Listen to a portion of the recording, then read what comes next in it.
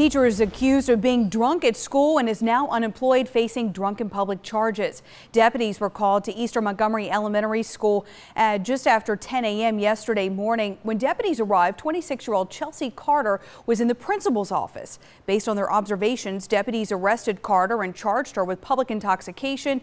She was taken to the Montgomery County jail and released on bond several hours later.